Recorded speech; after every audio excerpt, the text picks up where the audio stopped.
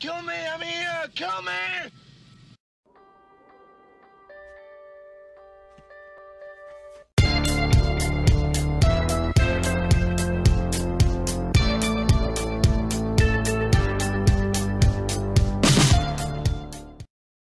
Hey everybody, this is Matthew Movies coming at you with my review of the Belko Experience, a movie that's technically considered 2016 because it premiered at the Toronto Film Festival in 2016, but really came to theaters just recently. This movie was very interesting to me. This movie is written and produced by James Gunn, the man behind the Guardians of the Galaxy movies, and if you know him from that and you're expecting him to put out something that's even remotely similar, no. Now, personally, I knew some of his earlier work, like Slither, so I knew kind of what to expect, that he is a big fan of horror movies, and he's perfectly okay with gore and all that kind of thing, and that is something that you definitely need to know going into this film. This is a film for people who are horror fans. This is a film for people who like films like Saw and stuff like that, but it's not torture porn like those movies are. It's not really all about just the grisly death of all these characters. It's much more psychological. Basically, for those of you who have no idea what this movie is about, which it's not a huge movie by any stretch of the imagination, so that would be perfectly understandable.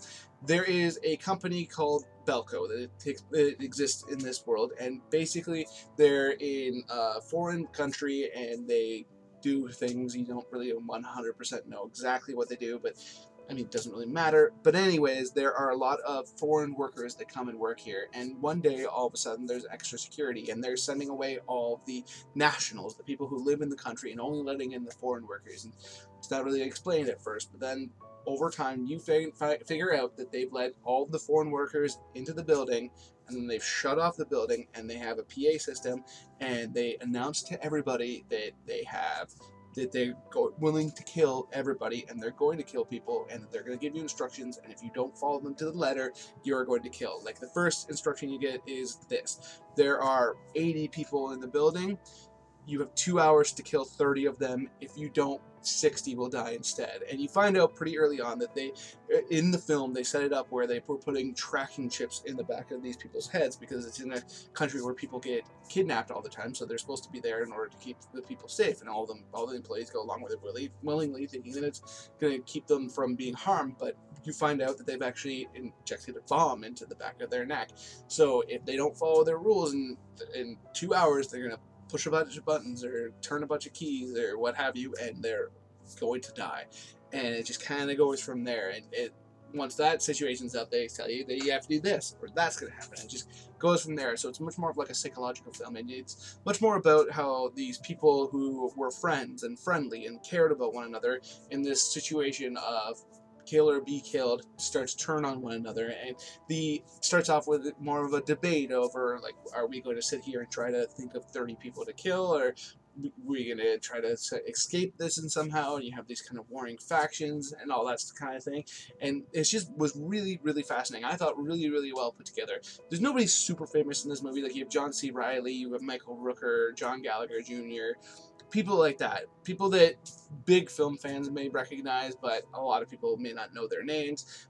John C. Reilly being the guy who played Perry Cox in Scrubs. Michael Rooker, of course, plays Yondu in Guardians of the Galaxy, has been in all of James Gunn's movies. John Gallagher Jr. is best known for playing one of the main characters in The Newsroom.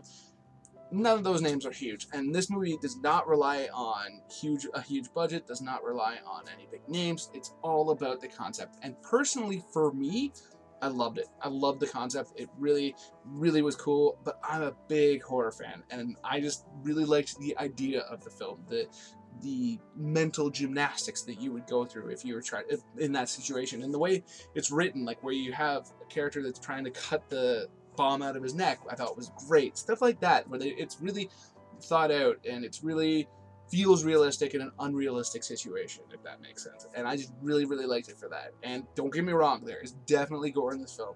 So if you're squeamish, not the film for you. But for me, I liked it a lot. And if you're a horror fan, I think you might too.